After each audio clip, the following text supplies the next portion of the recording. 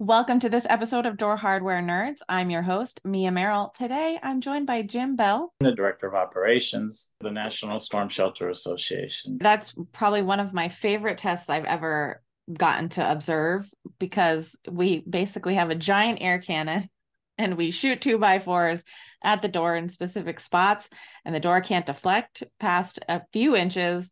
Nothing can come off on either side. It looks so fun, but it is such a serious conversation and topic. I've never worked with more nervous people than I work with the hardware group, because the hardware is vulnerable. And if it's not, they're there making sure everything's put on right, make sure all the bolts and everything is done right, because you have to do 3 tests.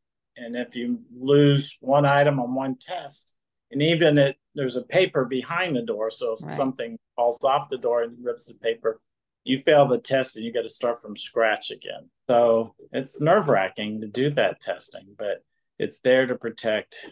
So when people haven't done that testing, they say, "Oh, this will pass." We say that all the time. Every test we do, "Oh, this is going to pass," and then something very small will go through and tear the paper and run it again. Luckily, the one time I was out watching this in person, nothing went wrong. So we passed. Everybody was so happy.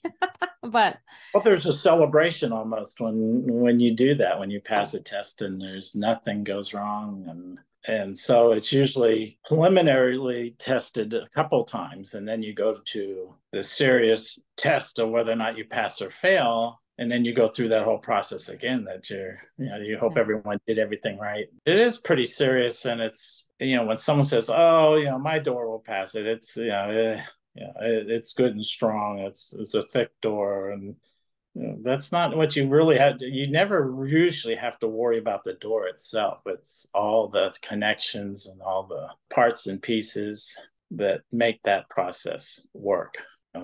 There's a label from your certifier that tells you, that goes on the door just like a fire label. Or we laugh sometimes, there's so many labels on the door, you just have one edge of the door would be a label, and that's the bottom line.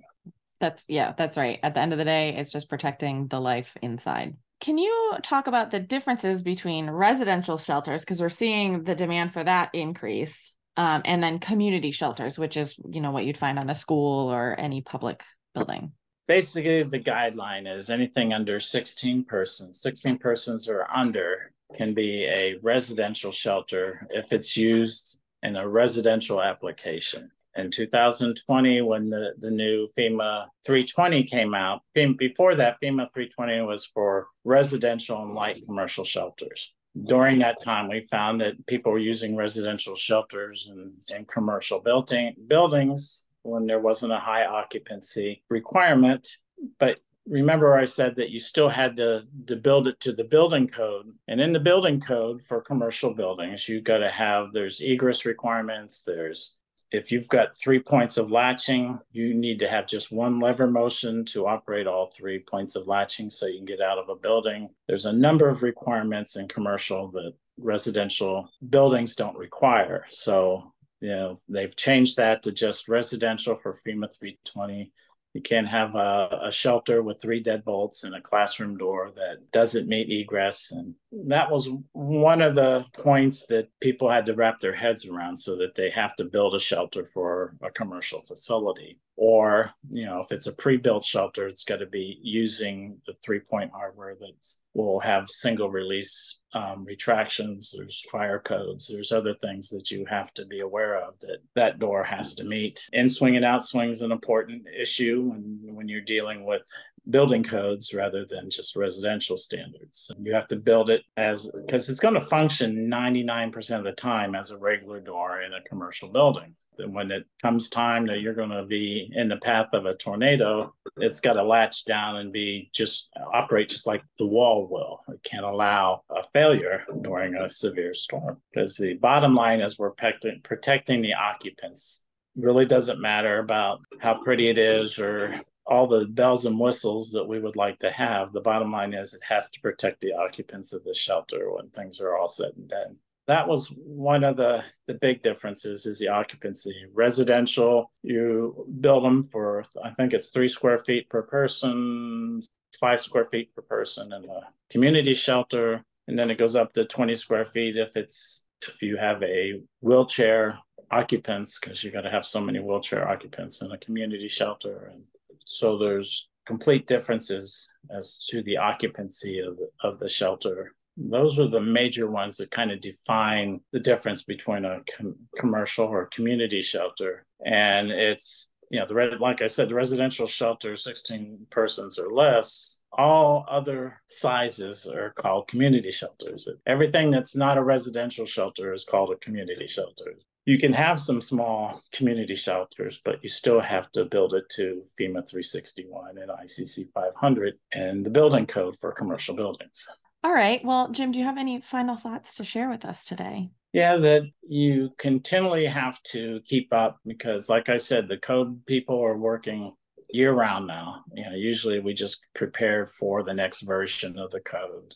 We had the 2014 ICC 500, and then we had the 2020 ICC 500. We had the 2018 update, so we're going to keep seeing those. And as people, we get changes brought up from the general public to architects and engineers and building owners also, send in, well, why can't we do this? And they have to look at it and see. And they try to look at it to make sure they're not adding too much expense to it. If we make the shelters too expensive to build, then people are just going to opt out of building them, even though they're required in most codes.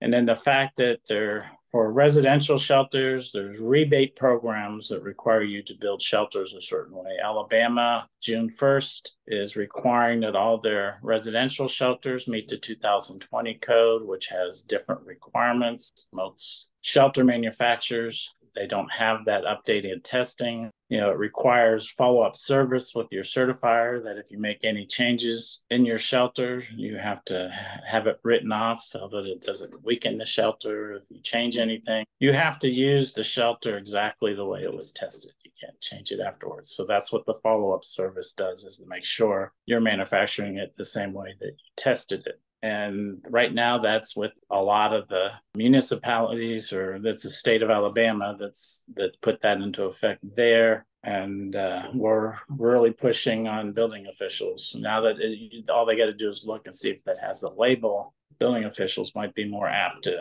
go in and do those inspections to make sure that there's still a lot of manufacturers that don't test anything, and they're out there selling shelters to. So it's still a buyer's beware for homeowners that make sure that they're buying the proper thing. The big things that we're looking at right now with the individual states, and I just found out that the state of Mississippi is adopted the 2020 code. So that's the one thing you need to look at, is what the state has adopted, and so what your requirements are for putting a shelter in. So my takeaway for residential shelters is check for certification. And leave your label on. You know how your pillows say, don't remove this label? Yes. Don't remove your label from your storm shelter. No, absolutely. That's verification that it went through the proper testing, that they have the proper drawings of how to install it. Because that's, don't ever have someone say, oh, you can install this shelter in your closet. It doesn't have a slab where it connects to, because if the house blows, so does the shelter. So, there's all kinds of things that people will say you can do, but you can't. If you want to be protected, if you want to sit in your shelter and worry about what you're going to see once the tornado goes through, instead of are you going to survive it, there's a big difference. Yeah. All right, Jim. Well, thank you so much for joining us today. It was great seeing you again. It's been such a long time. And if anybody else is interested in learning anything else about what they've heard here today about storm shelters, you can go to the National Storm Shelter Association. I'm going to put that link below. You'll also be able to get in contact with Jim if you have questions about shelters through that website, and his LinkedIn profile will also be linked below. That's what I do. Thanks for watching.